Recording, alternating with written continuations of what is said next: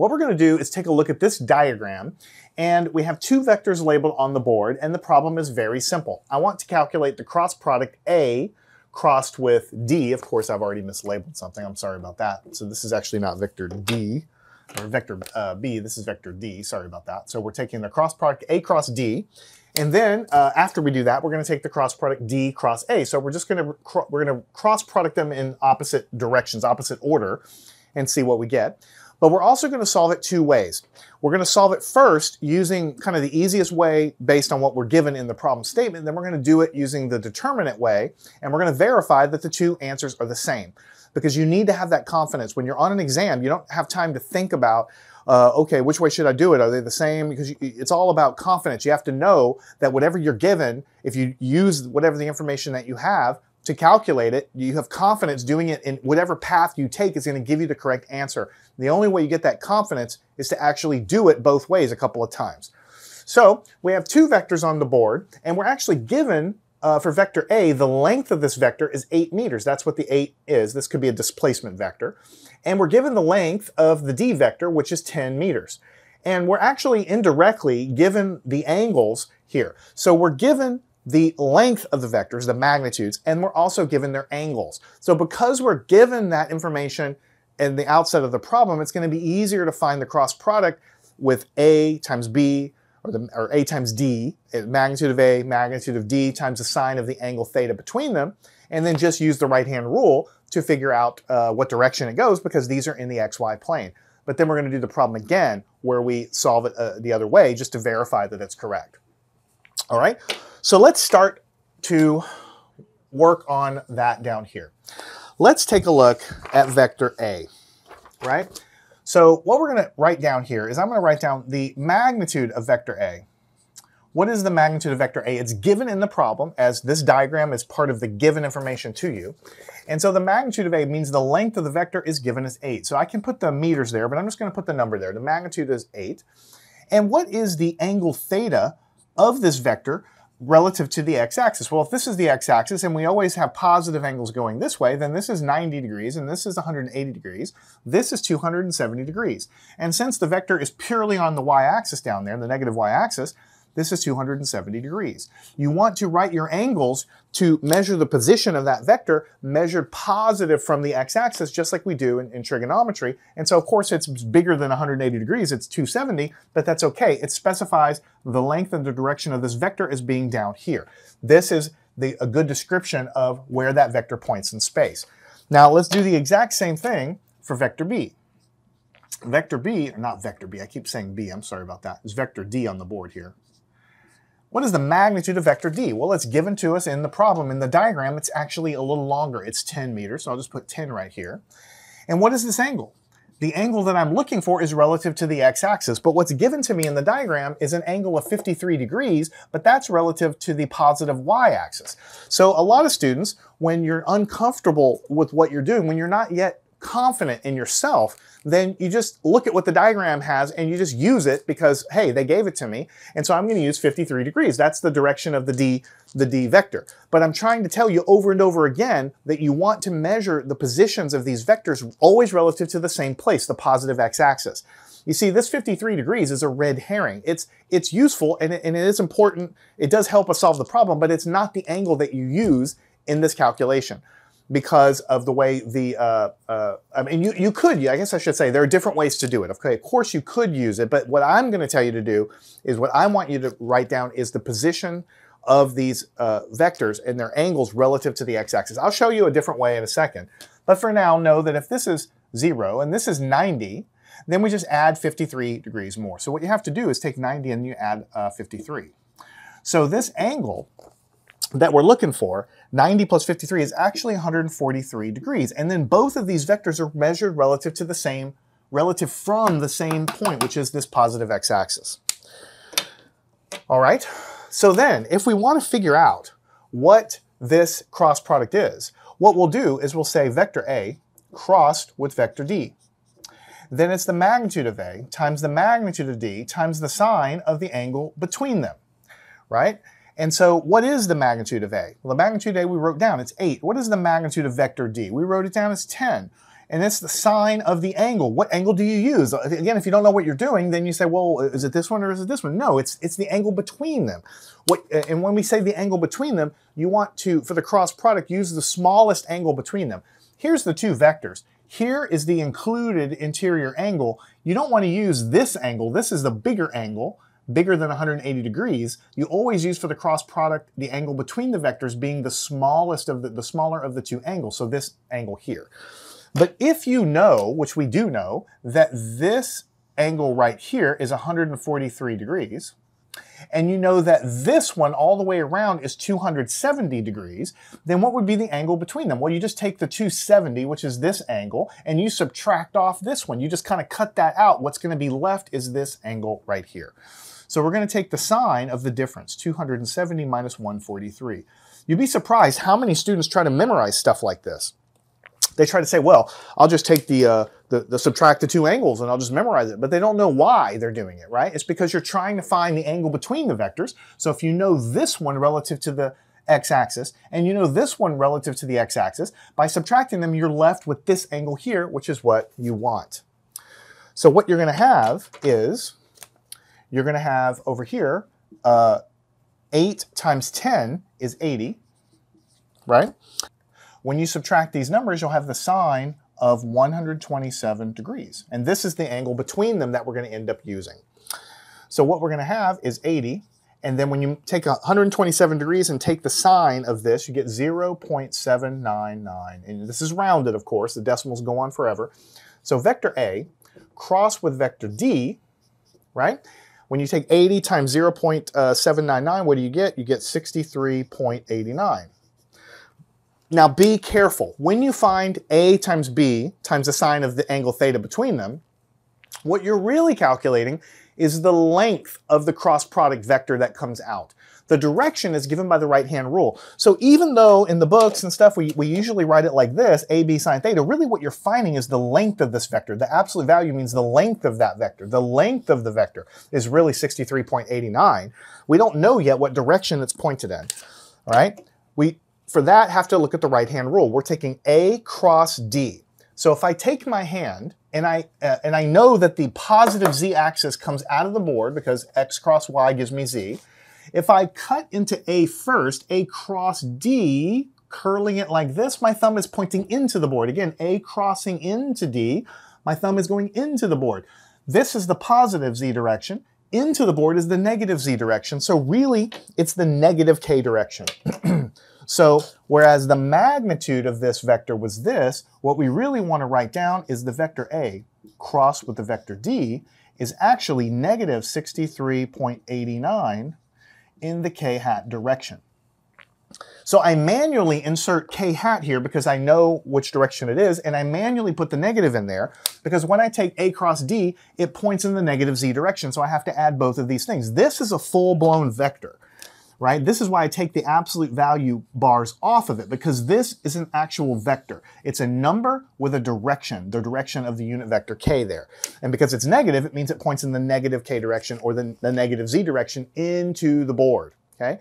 So it's a two-part process. When you do AB sine theta, that just gives you the length, but then you have to associate a direction with that. Okay?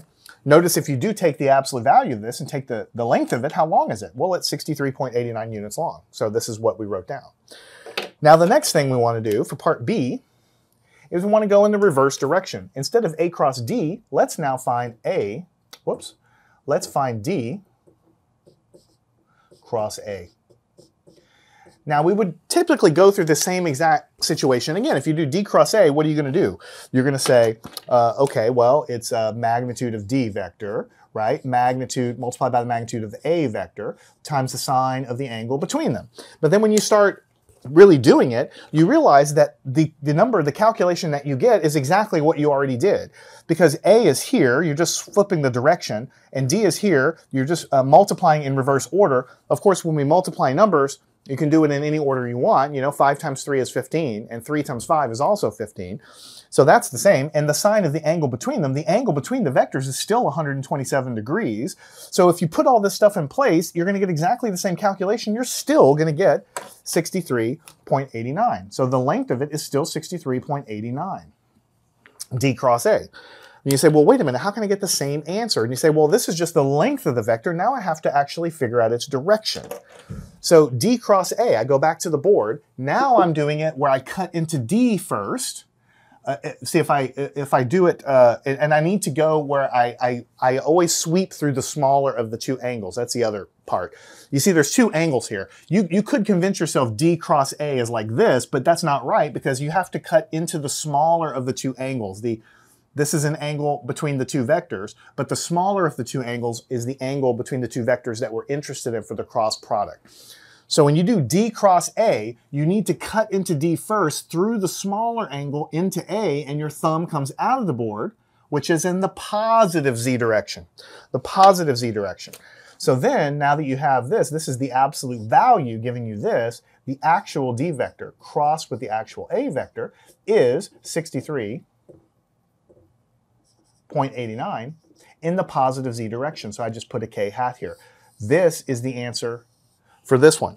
And notice that it's exactly the opposite of this one. Isn't that familiar? We talked about that before. We said in the first lesson, I said that when you take two vectors, A and B, let's call it, in this case it's A and D, if you do A cross D and then you go in the reverse order and do D cross A, you're going to get exactly the same vector except they're going to be pointed in opposite directions. If the cross product pointed this way, curling it or crossing it the other way points the other direction from it, 180 degrees. And that is reflected by the minus sign between them. One is pointed in the positive K direction, and the other one is pointed in the negative K direction. That's true of any cross product. When you cross it in the reverse order, you get the same magnitude. AB sine theta is the same, but the direction, see, the magnitudes were the same here because AB sine theta is the same, but the direction is different because whenever you cross product two different ways, your thumb points two different ways, okay? And the same answer will be reflected if you calculate this cross product using any other method. We're doing it this way, and we're verifying that it makes sense, and it does make sense, but no matter how you calculate it, when you cross two vectors in a reverse order of each other, you always get the same thing with a negative sign. And I mentioned that in the first lesson. So what I'd like to do is, since we've calculated this way, let's take the same information given to us and let's calculate the cross product using the other method that we know. And that method is to take the determinant of that matrix. But in order to use that method, we have to know the vectors A and D. We have to write them down in unit vector notation, I, J, and K. And notice that we don't have that. I mean, the diagram is given to us with the direction and the angles and the lengths, but we don't have I, J, K notation. We have to convert from what we have to that. Once we do that conversion and have it in the proper form, when we calculate the cross product there, we're going to get the same answers. And I want to prove it to you so you get comfortable moving back and forth between these two ways of doing things. So let's move to the other board and do that. And what we need to first do is we need to write down the vector A and the vector D. Let's take the easiest vector first, vector A, right? What is vector A? If you just look at the diagram, it's 8 units long and it's pointed purely in the negative y-axis. So if you look at the coordinates at the tip of this vector, it's 0i because there's no x component at all, and it's negative 8j. Because j is the y direction, negative means it's pointed down here. So if you were to write it, you would say it's 0 in the I direction minus 8 in the j direction. But we don't usually write 0i, so we just basically say it's negative 8 in the j direction. So you notice we didn't have to do much of a calculation. Because this one was strictly on the axis, we know the tip of this vector is at 0, negative 8. That's the tip of the vector. So it's 0i, negative 8j. And we just throw away the 0i, and this vector is written as negative 8j. Now, how do we do the same thing for the d vector? Right, the d vector. So here's where we have to earn our money, so to speak. Because what we have is we know the tip of this vector is over here. What we really want is the x and y components of this tip of this vector. This is going to be the I component is going to be negative, and the j component is going to be positive, once we know the x and y components. Now we know that this is 143 degrees from here to here, so the cosine of this angle will project down here, and the sine of this angle will project over here. And we're going to use 143 degrees. We're not going to use the 53 because that is a different angle, and you have to tilt your head and make a different triangle. But for this one, if I know the angle is measured to the positive x-axis, cosine of this angle projects here, which will be negative, and the sine of that angle will project there, which is positive, and we have to multiply by the magnitude of 10 to scale it to give me the proper components. So what I'm really going to have over here is I'm going to have 10 times the cosine of the angle 143, and this is in the I direction, and then I'm going to add to that 10 times the sine of 143, and that is in the J direction. I really need you to study that and make sure that you're on board with that before we go any further, right? You can think of a smaller angle if you want. If you know the length of this and you know the included angle, then it's the magnitude times the cosine projects down here, magnitude times the sine projects over here. It doesn't matter that the angle is bigger. If you take the cosine and the sine of this and multiply by the length of it, then you're going to get the x and the y projections. And we just take the x component and put it in front of the I hat and put the y component and put it in front of the j hat, right? So let's move right along. When you take cosine of 143 and multiply by 10, you're actually going to get negative 7.99, and that is in front of the I hat direction. When you take 143, take the sine and multiply by 10, you're going to get 6.02, and that's in the j direction. Now notice, I'm taking these cosines and sines and I'm rounding to 2 digits. So, the more digits you carry, the more accurate your result. I'm actually truncating the 2 digits. So if I was trying to save someone's life, I would carry a lot more digits. So this is not going to be super accurate, but it's going to be enough to verify that I'm getting the same answer as what I was getting before here. And notice that when I took the cosine times 10, this gave me a negative number because the cosine of this angle projected onto the negative x-axis, whereas the sine over here projects to the positive y-axis. So the trig takes care of getting the proper signs here. And now I have the A vector in unit vector notation and the D vector also in unit vector notation. So I am ready to rock and roll, and now write down A crossed with D. And that's going to be equal to the determinant of this big matrix, which is I, then J, then K. And for the A vector, it was 0 for I, and negative 8 for J, and 0 for K. And for D vector, it was negative 7.99 for I, and 6.02 for J, and 0 for K. There's no K component here. So there's my matrix. All I got to do is take the determinant of that, and then hopefully it all works out. So let's do that. So I'm going to work on the I component first. When I mark through this column and this row, I only have these numbers left. It's crisscross, but you can see it's negative 8 times 0.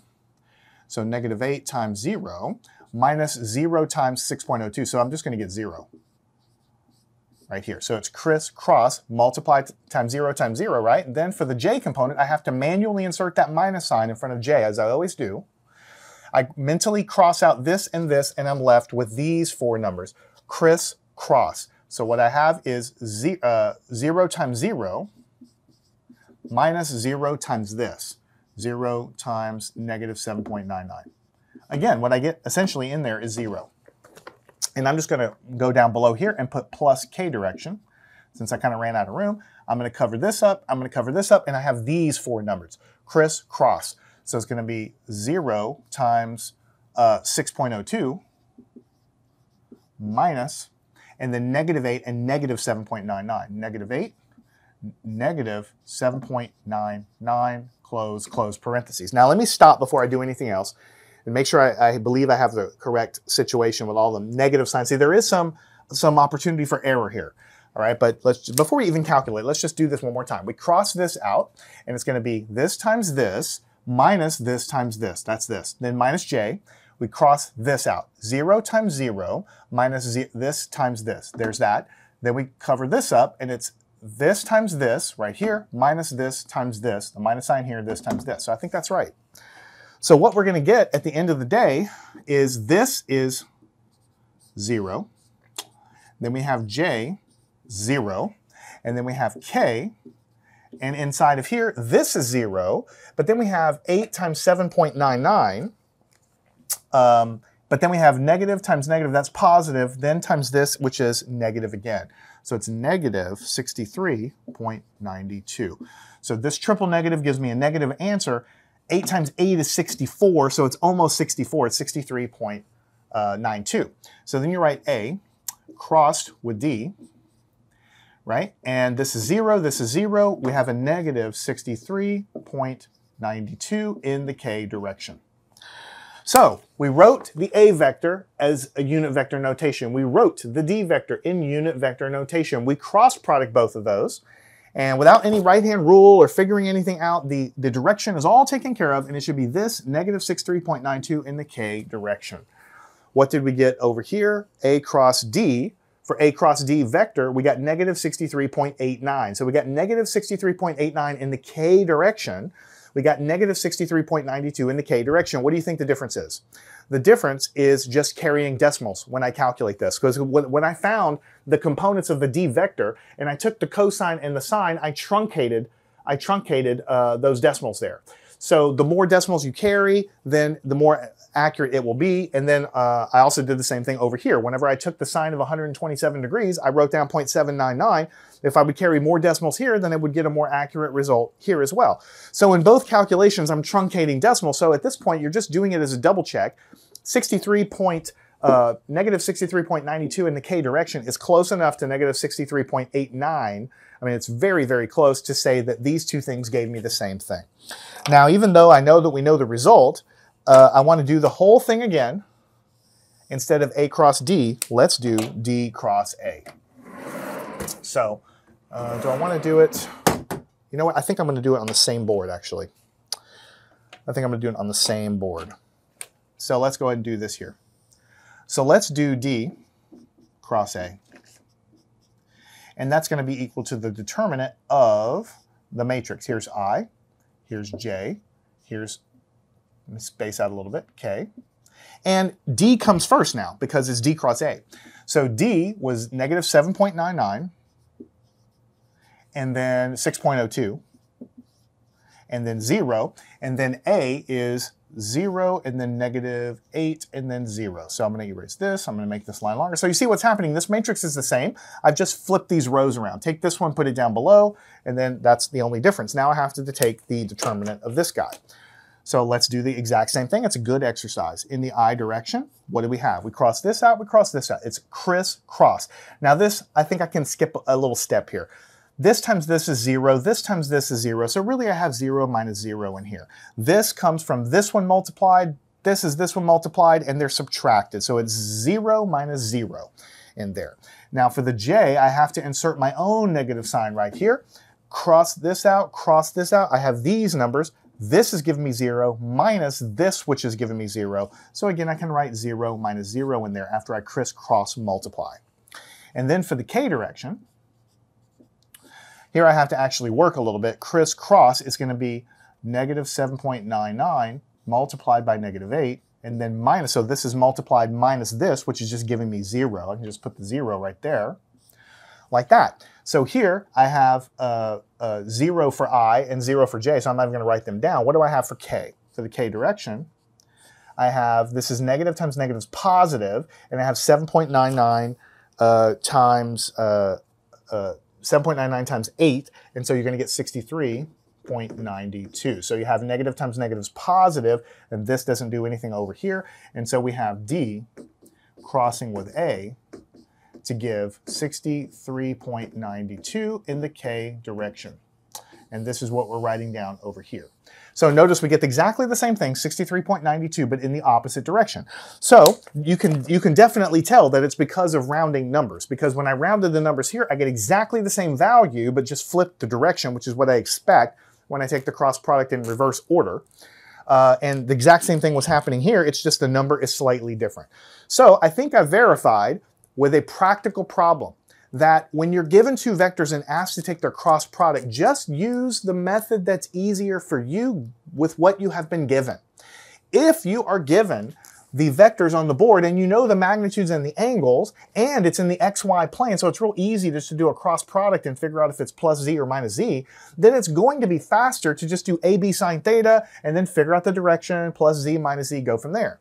But if the vectors are instead given to you in unit vector notation, or if they're three-dimensional vectors pointed random ways, in which case using the right-hand rule is hard, then just forget about that. Don't even try to use that, and put them into a matrix and take their determinant. And for each component, you cross it out, you take the little sub-determinants, and then it's just a little bit of work. I mean, yes, I had to teach it to you. Yes, it's something you probably didn't know before, but I'm telling you that if you do it other methods, then it's just more cumbersome, you know, and I've showed you that in the last lesson.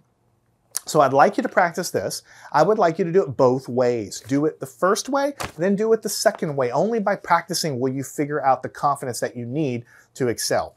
So do that. Follow me on to the next lesson, which will be our last lesson in this class. Learn anything at mathandscience.com.